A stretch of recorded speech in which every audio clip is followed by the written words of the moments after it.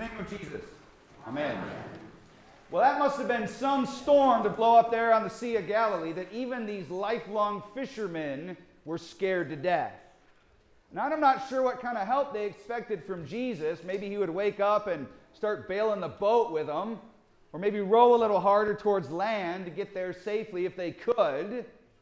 But judging by their reaction, I'm pretty sure they didn't expect him to stand up and tell the wind and the waves to knock it off, and the wind and the waves to obey it. Who is this guy? What sort of man is this that even the wind and the waves do what he says? That's sort of the opposite question of what Jesus asks. Why are you afraid, O you little faith ones, you of little faith? Faith and Jesus go together. A little faith means a little Jesus, a Jesus who maybe can't really save us. A little faith says, we're dying, but Jesus is just sleeping in the boat. We're all going to die. A little faith worries more about the waves than it trusts in Jesus to save them. A little faith thinks it's all doom and gloom and that Jesus is not going to come through, that he's sleeping on the job, as it were. What sort of man is this? Well, if we knew that he's the kind of man that could stop the wind and the waves just by speaking to them, well, then they'd have great faith, wouldn't they? But, says Jesus, you have little faith. You and I, little faith. We have little faith because little faith trusts or worries about things more than it does about Jesus. Instead of Jesus being the big deal, we worry more about the wind and the waves, or maybe it's money, or maybe it's an illness, or maybe it's some relationship, or maybe it's the craziness that goes on around us in the world.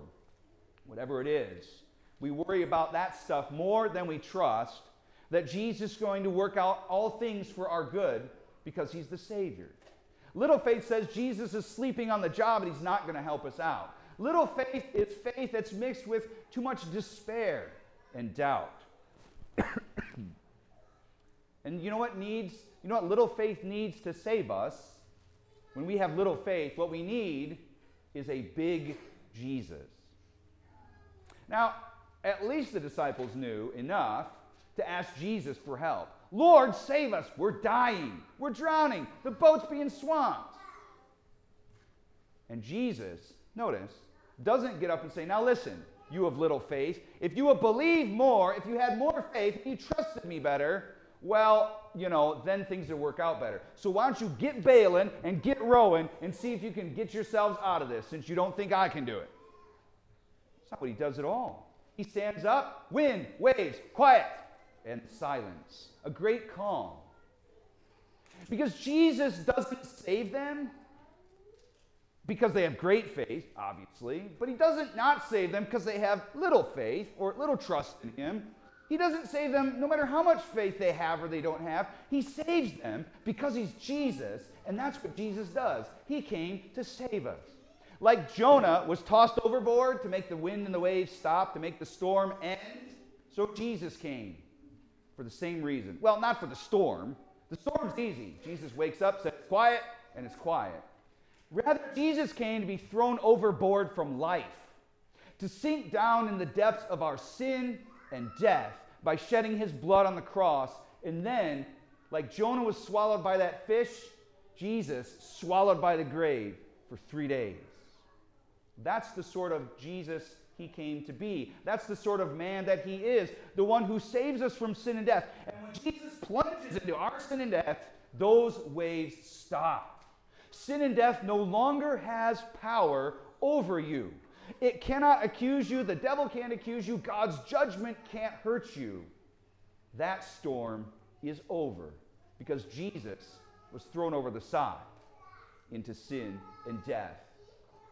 And just like the fish spit Jonah out after 3 days, death couldn't digest Jesus either. And so it spits him out after 3 days on Easter when he rises from the dead and shows that he has all power over sin and death.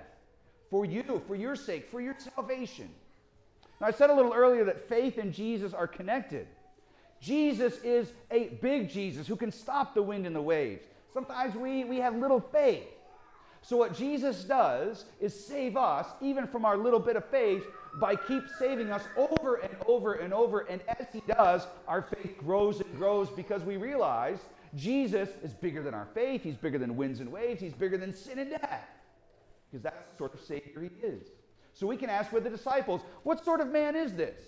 Well, he's the sort of God-man in the flesh that can pay for the sins of the whole world by dying on the cross. What sort of man? The sort that can rise the third day and give us everlasting life. What sort of man? The sort that can take us with the water and the word of the font and splash on forgiveness and life and salvation and make us God's children. What sort of man is Jesus? The one who could take his word, put it in the mouths of our pastors to forgive our sins and to declare to us good news that our sins are forgiven. What sort of man? The one who can say to bread and wine, now this is his body and blood for us to eat and drink, and give us the promise that when we do, he will raise us from the dead on the last day and give us everlasting life, which, as we heard, means forever and ever and ever. Jesus is that sort of man, the one who is God and man, who is the Savior for us. He's not sleeping on the job. He's never sleeping on the job.